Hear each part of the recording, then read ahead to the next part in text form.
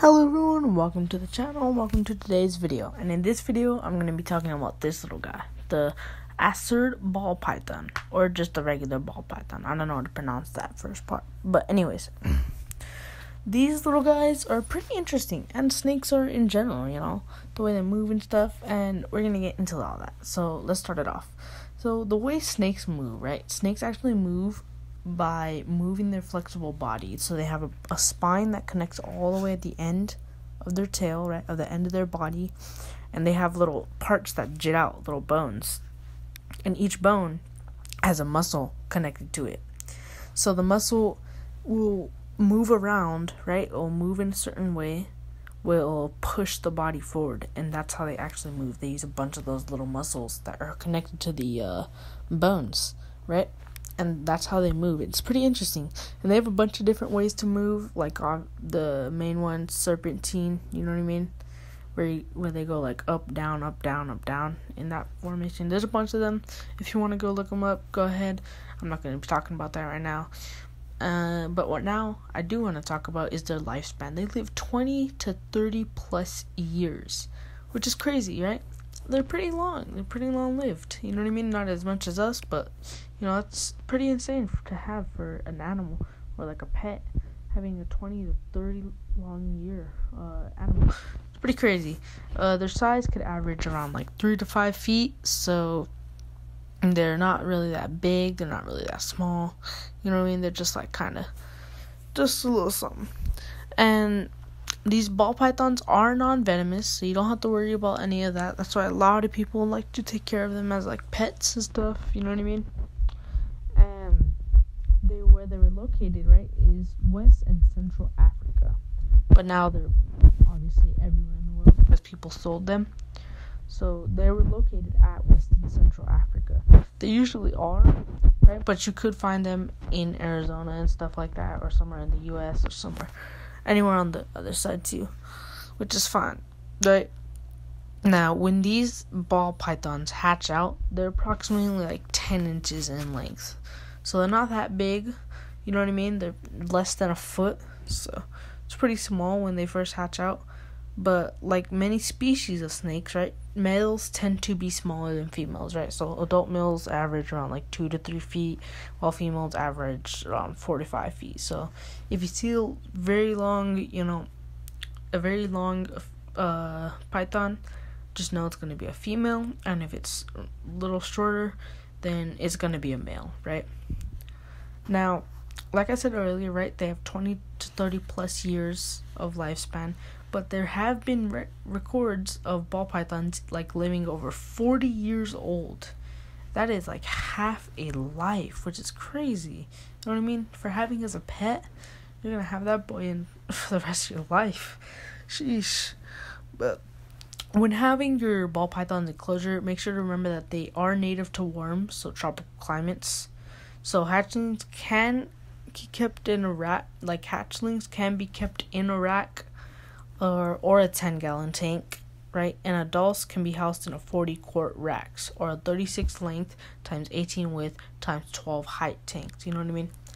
And these ball pythons are actually known as the royal pythons because it said that African tribe leaders would wear the snakes like they were jewelry. So it's pretty cool. Have a little backstory behind them. You know what I mean? It's pretty cool the way, if that's true, like the natives would wear them. I wonder what the snakes would do. You know what I mean? But anyways, off topic. No ball python is actually alike, right? So just like snowflakes, ball pythons have unique patterns and colors that vary even within the same moth. So, like, if you want to find a unique ball python, they're all unique, which is cool. So, like, if you're seeing a ball python, that might be the only ball python that looks like that, which is cool. You know what I mean? There might not be any other ball python that looks exactly like that. So it's another cool thing like to have as a pet, you know what I mean, which is pretty cool. And there are hundreds of morphs available, right, as pets. So morphs prefer to the various colors and pattern and mutations such as albino, leucistic, and ornithristic. Sorry if I pronounced any of those words wrong, but yeah, so they're all ranging from like different colors and patterns and a bunch of different stuff. So if you find a ball python that you like, I suggest getting it if you're trying to get a ball python, because that may be the best one you can find. You know what I mean? And ball pythons are opportunistic feeders, so that means they'll eat whenever, right? So you can't like just put food in there and wait for them to eat. They'll eat whenever they have the chance, because in the wild they do not know when their next meal is, right? So this could lead to obesity when kept in captivity. So you shouldn't want to like put too much food in your ball python's enclosure. You want to make sure that he just gets food. And speaking of food, however you want to feed them is around like every 7 to 10 days, right? And appropriate size rodent for like a little python, for a little hatchling and juveniles, right? But appropriate size meaning the same size as the largest girth of the ball python. So it means the largest of the little ball pythons, right? And normally the ball python's midsection, right? But do not handle the ball python for at least a day after feeding, so it can properly digest the meal, right? So you shouldn't want to like hold it or anything, you know what I mean? You shouldn't want to carry it all around, do a bunch of stuff with it, because you need your python to digest the food properly. And if you don't let that happen, it will mess up the ball python, right? It will cause damage to their health. So you don't want to do that, and you definitely don't want to do that to your pet ball python. So keep that in mind if you ever have a ball python as a pet. Now, feed the adult ball pythons, right, every 1 to 2 weeks, right? Because ball pythons are known for going off feed, right, during winter months. So do not be alarmed if your ball python stops feeding for a month or two. So simply just keep an eye on them, make sure they're all good, right? Make sure their overall condition is good. And they generally don't eat during the shed cycle. So if you see them shedding, if they're going through a shed cycle, I wouldn't suggest giving them food, because they're not going to eat it at all. You know what I mean? They might eat it, but like they probably shouldn't eat it because they're shedding and stuff. And you want to provide always like clean water. You always want to provide fresh water, because ball pythons actually need water, right? So you should make sure you check up on it daily, because snakes might get it dirty because they go in there and clean themselves in there and stuff like that. And they're pretty cool because like they don't really do a lot. You could just kind of watch them. You could have people over and watch them. But that's kind of what they do. They kind of like slither around and stuff. But I want to talk about their temperature and humidity, right? Now, providing a heat gradient with lows in the mid to high 70s and a basking spot of 88 to 89 but 88 to 93 degrees Fahrenheit is very important, right? Because they are cold-blooded, like any reptile.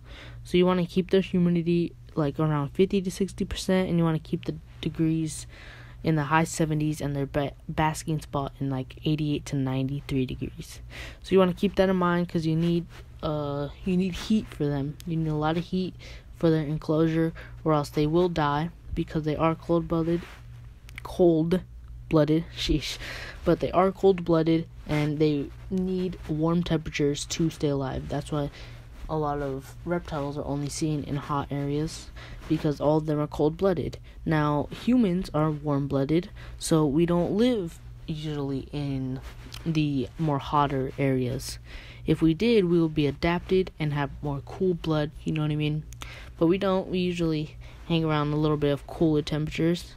I mean, obviously not anymore, because there's millions of people living in deserts, but that's because of air conditioners and stuff like that. But anyways, getting back on topic, you want to put moss, right? You want to put a bunch of moss in your ball python's enclosure to ensure a little bit of humidity, right? To help control it and maintain it. So you could have golden sphagnum moss, sorry if I pronounced that wrong, green sphagnum moss, or etc. Sorry if I pronounced those names wrong, but you want to have some type of moss in there, right? But anyways, if you do want lighting in your enclosure, I mean, it's not necessary at all, but it can be used. However, it can only be used up 12 hours a day, because too much lighting can be stressful on the ball python, and you don't want a stressful ball python, because they won't really do much, and it might even affect their physical health, right, the body health. So you don't want to do any of that. And you always want to provide a safe place for your ball python. So you'll see at the end of the video, he'll go back in there after he's done slithering around, but you always want to provide a safe little area that he could hop in or hide in, so he'll stay safe. He'll feel safe, because if you don't have a little area, they might go crazy, right? And they might affect the overall health of your reptile, right? So ball pythons need a secure dark cave to hide in, right? So they could retreat in order to reduce stress and feel safe, because they if they have too much stress, it will affect their physical health. So you want them to have a little area that they can hide in and they'll feel comfortable in, right? So after all the necessaries, ball pythons enclosures have a variety of decor that could help with the enrichment. So spiderwood, graphite, and driftwood are popular climbing implements to provide a different texture and aid in shelling. You know what I mean? It's like natural stones, a bunch of stuff, whatever you want, really.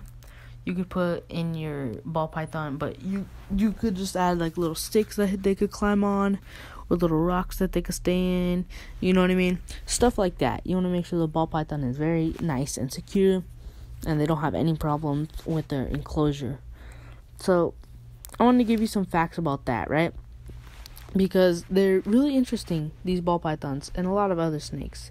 And it's cool because like I was saying earlier, they have a unique pattern on each ball python, which is crazy. So like, it's like you might only see that ball python ever, right? You know what I mean? Unless someone else takes it. Like, that's the only type of pattern that was there. So it's interesting because they also have like a 20 to 30 year lifespan. So if you're looking for a very long life pet, I suggest getting one of these. But if you're looking for a short term, do not get one of these at all. These guys will be here for a very long time. But yeah, I hope you guys did enjoy this video. There's all I gotta say for this. But if you did, be sure to give this video a like. Maybe, comment down below what you think of the video. Subscribe for more content like this, and hit that bell to stay updated on any new content like this that we post. So I'm gonna let you're gonna see this guy just roam around for a little bit, and that'll be the end of the video. See you guys later.